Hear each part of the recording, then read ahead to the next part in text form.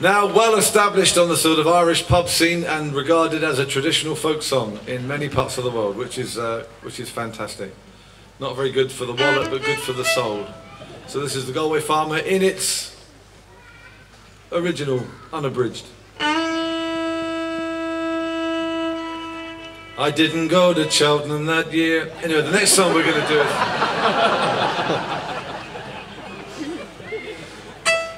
I work my days on a Galway farm in the sun and rain, wind and storm. But once a year I'll chance my arm across the sea to England. I'll scrimp and save £2,000 to spend the week in Cheltenham town.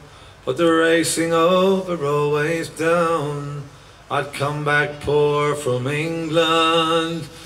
I dreamed one night before I left, a coal black mare with a white star chest, crossed the line and beat the rest. I came back rich to Galway, rose at dawn, drove all day, thinking, wondering all the way, Lady Luck, if you come to stay, or steal away my morning. When I got to Cheltenham town, Irish faces all around, no bed, no mattress to be found. I slept on the hillside, spent 3 days at the viewing ring, saw the horses they led in. Just when I was giving in, I stood and stared in wonder.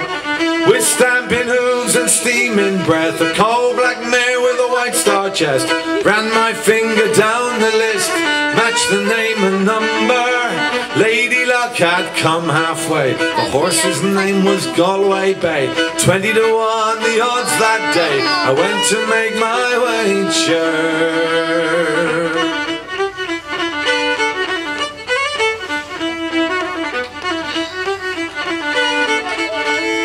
I counted out £2,000, held it high and slapped it down. The bookie smiled, he made no sound. I knew what he was thinking, I was the biggest loser in the land. With a pounding heart, shaking hand, I made my way up to the stand, and the horses came to order.